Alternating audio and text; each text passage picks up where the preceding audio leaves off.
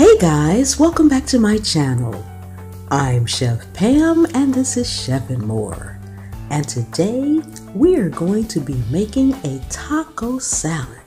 But we're going to actually make our own homemade taco bowl. Yes! And if you want to learn how to make all kind of homemade food and dishes the easy and simple way, subscribe so that you won't miss any of my videos, and tap that bell so you'll always be notified. We're going to get started right now.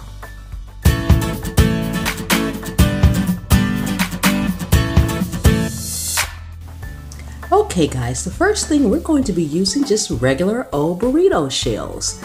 Now these are medium size, and if you want to have a really large bowl, you need to just go ahead and buy the large burrito bowls. We have two oven safe regular bowls here, turned upside down. We're going to just take our flour tortilla shells, and these are low carb shells guys, so they're perfect if you're on the keto diet. We're just going to turn them upside down, one on each bowl. I'm just going to do two. Then we're going to take some regular aluminum foil. Take you a good size square piece, and we're just going to wrap it over the taco shell. Just press it down, don't press too hard, but press it down and crimp the foil all around the bowl. Push it in, turn the edges up, and just crimp it all around the bowl so that you're actually pressing the burrito shell up against the bowl for the shape. Then you turn it over, and you want to turn the edges of the foil down just until you can see some of the burrito shell. Make sure as you're crimping it around that none of the corners are actually stuck inside the foil. You want the foil to be on the outside completely, even where the burrito shell is folded. If you do have some stuck in there, it's going to make it difficult when you get ready to take the foil off. So make sure you just pull the pieces out and that they are firmly up against the bowl. And you're using the foil so that it can stay against the bowl while it cooks.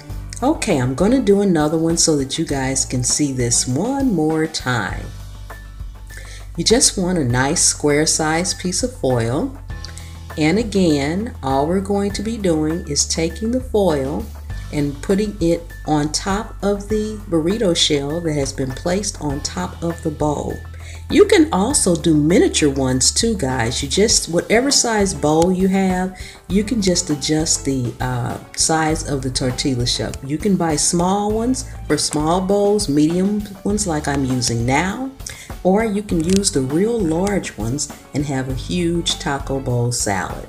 So again, I'm pushing the foil down so that you can just barely see the edge of the flour burrito shell, or tortilla shell rather, along the top edges. Okay, we're going to put these in a 375-degree oven for 5 minutes. While that's working, we're cooking our seasoned ground beef for our taco salad. Yum! And I've already got it seasoned and it's cooking on the oven. We've got cumin, paprika, little red pepper flakes in here, chili powder, garlic powder, onion powder, salt and pepper. A little water, let that simmer down, and there you have it. Okay guys, let's get our burrito bowls out of the oven. Okay, now guys, we're going to actually take the bowls out. Be careful, they are hot. So now we've removed them, and I'm going to take the other bowl out. Then we're going to put them back in the oven for about 5 minutes. The shape has now been formed, and we're putting them back so the inside of the bowls can get nice and toasted and crispy. Yes, okay. Now we've got them back out of the oven, and it's time to take them out of the actual foil. We've got to put them back in the oven again because now we need the bottoms to crisp up just a little bit more. And you want to be careful because now guys, they are crispy, and so that means they've gone from pliable to breakable. So be very careful so you don't break your bowls.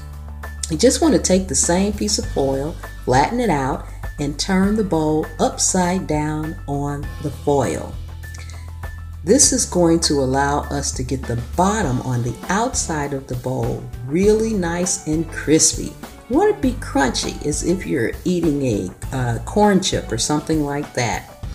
Okay, so now that we have these flattened out, we want to take them, and then you're just going to crimp the foil up around the very bottom edge. You don't want the edges to cook anymore. They're crispy enough. We're only putting it back in the oven so that the bottom and the very sides of the bowl can crisp up really, really well. It's going to go back into a 375-degree oven, but this time we go in for 8 minutes. After that, guys, it's time to make our salad and eat. Yes. Yes, yes, yes. Okay, guys, got that all crimped up, and into the oven we go. After that, we'll make our salad.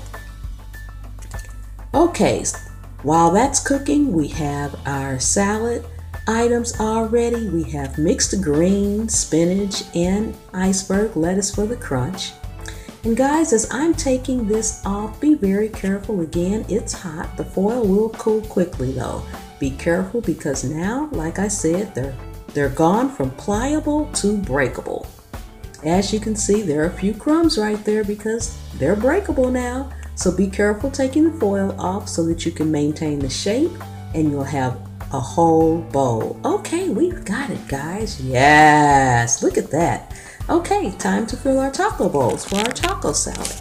So I've got mixed greens here. I've got spinach and iceberg lettuce. I like the iceberg lettuce because it gives it a crunch, and I like the color combination of the dark and the light. I like to layer my salad in my taco salad, so I put my lettuce down first, my greens first. Now I'm sprinkling cheddar and mozzarella cheese shredded together. Now we take some of our seasoned ground turkey and sprinkle that on top. Then we're going to go ahead and go in for our second layer. Again, we're going to put some greens. Now guys, I like to build my salads tall. You may like to have yours not so tall, so adjust how much you put in your bowl to what you may like. Okay, get all these nice little greens in here. Then we're going to add some cheese again. Put some cheese on top. Spread that around. And then this time, guys, we're adding tomatoes. Yes, yes, yes, yes. Okay. Then we're going to add our meat. Now this time I'm putting the ground turkey around the sides of it, guys. This is more for presentation. A little goes on top, but it's more from presentation to have that meat all along the sides of your actual taco shell that we've made. Okay, guys, just want to make sure it doesn't fall all off of there. Then after that, we're going to get it topped again with some sour cream, and I've got a few actual jalapeno peppers sliced up over here, seeds and all. Yes, I love the heat. You can feel free to put some scallions on top, which is just green onions or parsley or anything. I just like to add some color once I put the sour cream on top so that it won't just be this white glob, so to speak, on top. Okay, let's just get a nice spoonful and put that on top. This is the sour cream. Yes, okay. Now I just have 4 or 5 slices of jalapeno pepper and we are done. Yes, yes, yes. Okay, guys, look at that. Yummy. All right, all right. Yes, look at that, guys. Already we are done. Yes. Okay, guys, doesn't that look good? Look at our salad close up.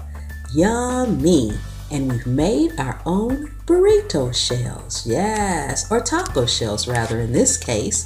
Nice and crispy and crunchy. Guys, if you like these how-to videos, please consider supporting me over on Patreon. I have the link in the description as well as right here. Give me a thumbs up. And guys, you know I love to hear what you have to say about these dishes, so leave me some comments. And don't forget to subscribe, guys, so that you'll always get my videos, and tap that bell so you will get notified. Thank you guys so much for coming and hanging out with me today. I really do appreciate each and every one of you guys. Thank you so much for watching, and I'll see you next time.